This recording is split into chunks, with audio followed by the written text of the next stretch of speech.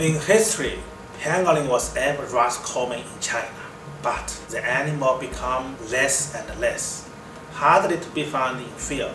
Population number has been dramatically declined, close to the brink of extinction. Pangolins are one of the biggest victims of the illegal trade in Asia, with the animals being collected from throughout their range, largely to meet demand in China.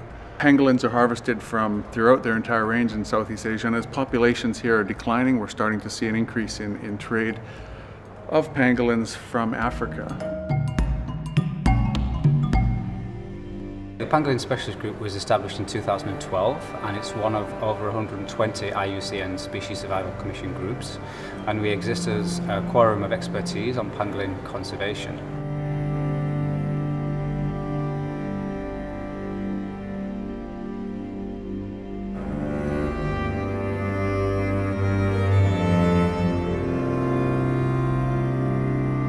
This conference is fundamental to pangolin conservation because it's the first time ever that conservationists got together to address issues facing pangolins both in Africa and in Asia. This conference is an excellent opportunity for really making a change for pangolins. We've got experts from around the world, from all different fields, that are looking at the pangolin crisis from the ecology angle, from the captive husbandry angle, from enforcement, trade monitoring, all of these people coming together, putting our heads together and coming up with some action points and a real plan that we can take forward to start tackling the trade.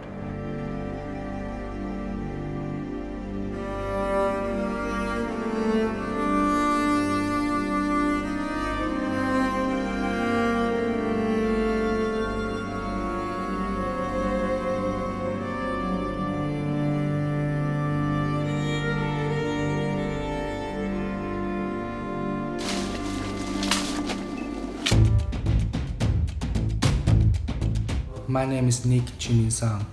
I have studied Chinese pangolin in eastern Taiwan. I use radio tracking to locate their burrows. I also determine the habitat use. There are several topics we are working on, including home range, food habits, social structure, and the mating system. We also analyze the habitat preference.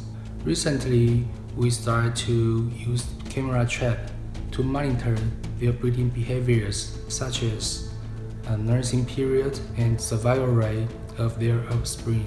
I hope this data can provide useful reference to save their future. Nama saya Elisa Panjang, saya berasal daripada Sandakan Sabah, Malaysia.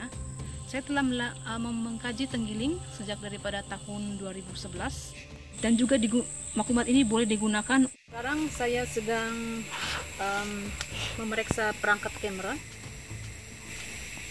Biasanya saya akan menukar baterai dan kemudian tukar dia punya SD card dan ke pusat kajian dan saya akan analisis lah gambar-gambarnya. My name is Lucila Smisuan. Currently, we are developing monitoring protocol and conducting national pangolin survey. The pangolin monitoring protocol will standardize and bring consistency to the pangolin survey methods.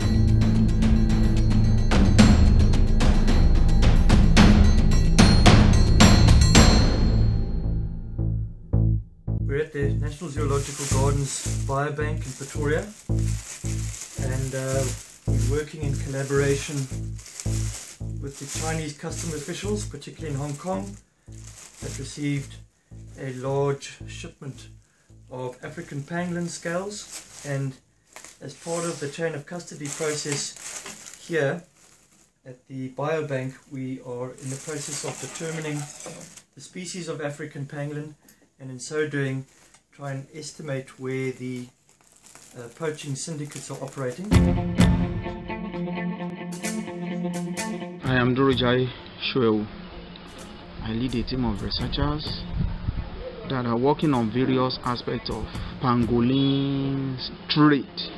And the essence of this is when we know the volume of animals that is being taken from the wild, we have an insight into the volume that is being taken off the populations in the wild. Well, right now the pangolin is considered the most poached mammal on the planet, and the statistics all around Africa are just on the increase every day. We've never seen so many pangolins being poached. So this is a little boy pangolin and his name is Bambanani. Bambanani was a victim of the illegal wildlife trade. His mother was poached on a Thursday evening and was taken to the police station, where she remained in a cage in the police station. And when the police came in the morning, Bambanani had been born, and that's when we were called in to obviously assist with the care of both mother and baby. And his mum has subsequently been released back into the wild, so she will be given a second chance. Hello, my name is Thai Van Nguyen. We've been released successfully 75 pangolin back to the wild. We also open Carnival and Pangolin Education Center for the public to develop the program with some of the school. We release the Sunda pangolin with radio tracking to understand more about the survival rates, together with improve understand on ecology, to evaluate our success on red habitation, and for us to be able to manage wild population more effectively. 台北市立动物园在穿山甲的意外保育工作扮演了关键性的角色。对于非法捕猎利用野外的族群所造成的严重伤害，我们的意外保育教育工作来提升民众的认知是非常的重要。借由建立穿山甲的照养以及繁殖的技术，累积医疗经验，有效的协助救伤工作，能够提升研究的一个契机，来回馈域内保育的工作。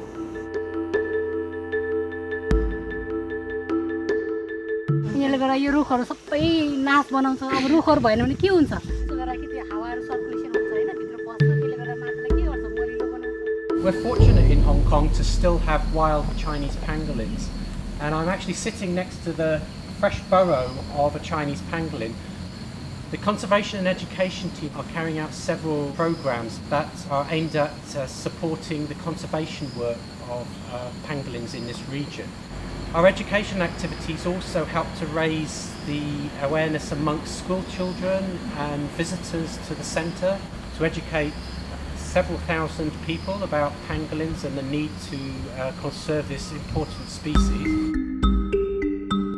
I'm Ambika Khatioda. I work for Chinese pangolin, the critically endangered species.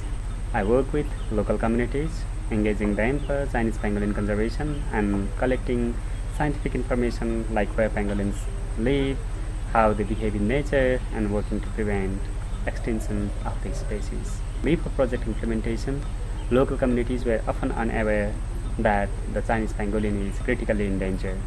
Villagers who came across pangolins by chance were more likely to kill it to have its meat as delicacy and the scales to sell. I'm Dr. Chong Julian, and this is Muhammad Hafiz Sulaiman from University Malaysia Terengganu. We are working on the Sunda pangolin in Peninsula Malaysia.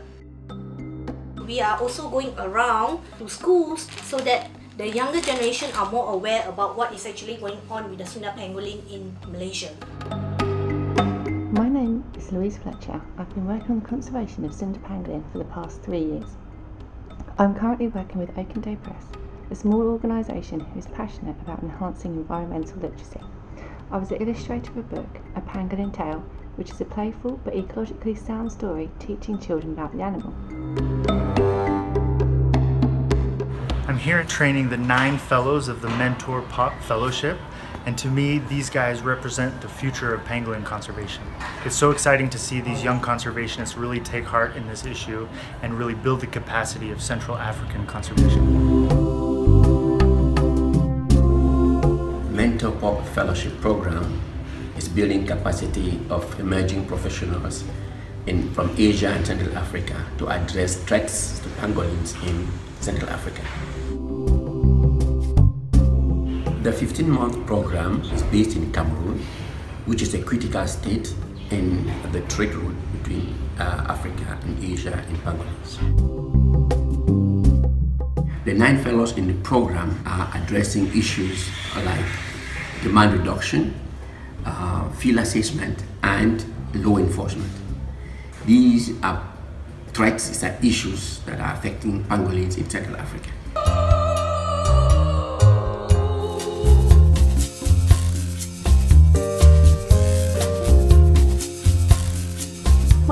Carly Waterman and I'm the Programme Officer and Red List Coordinator for the Pangolin Specialist Group. My role in the group is to update the Pangolin Red List assessments, to produce information on pangolin status and trade to decision makers such as party societies, provide support for the development of global and national pangolin conservation action plans, and finally to help support the members and the co-chairs to advance the group's mission. Hi, my name is Paul Dearnellis. I work on illegal wildlife trade issues. With regards to pangolins, one of the main focuses is supporting in Cameroon, where we have big concerns that the 3 species of pangolin there are increasingly threatened by hunting, poaching and trade, and helping law enforcement agents track down those who might be illegally poaching or trading species. I'm Jeff Flonkin and I'm an IUCN Pangolin Specialist Group member. The forums that we've been working in include the first ever international gathering of 29 pangolin range countries that came together in Vietnam, hosted by the US government, and together worked to figure out what needs to be done to save the species.